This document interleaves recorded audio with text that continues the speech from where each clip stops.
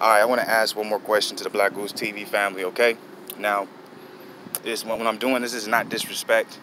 I'm not trying to be disrespectful by asking this question. It's really on my mind because I read an article. Freddie Roach was basically calling out Keith Thurman, saying Keith Thurman was past his prime. He ain't what he used to be. The injuries took a toll on his body. And to sum it all up, he word for word, he said he hits like a girl. And then you also seen Keith Thurman say some things where he said Manny Pacquiao is a basic boxer. He only has that one punch that you got to look out for, that left hand. He's predictable. And he's an older fighter. So kind of both of them are insinuating kind of the same things, that they're both past their prime. So the question I want to offer to y'all, Black Goose TV family, is this. Do you think that both Keith Thurman and Manny Pacquiao are fighting each other past their primes? Do you think we're hyped about a fight between two guys who basically aren't what they used to be? Or you think everybody talking all this shit is just for the media, to gain more recognition for the fight? You know what I'm saying? You got to talk your talk. You got to walk your walk if you want people to tune into it. Even though they're big names already, people are going to tune into it. But, you know what I'm saying, you add that extra drama, that extra beef, a little shit talking.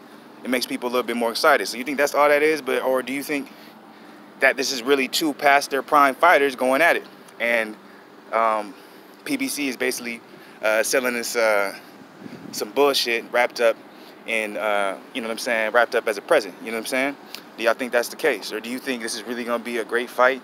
Do you really think both of these fighters are at a point in their time or a point in their life where they can put on one of the best performances they ever had? Let me know below, y'all. And also let me know who y'all think gonna win that fight. Black Goose TV all day, Mr. Positivity. Hey, man, people gonna come at you with bullshit. People gonna act a certain way. People gonna have shit to say. But, you know what I'm saying? The only way to address that, the only way to counteract that, the only way to respond to that shit is with positivity. Because at the end of the day, they sad, they mad, they bringing out that negative energy because they ain't happy what's going on with them.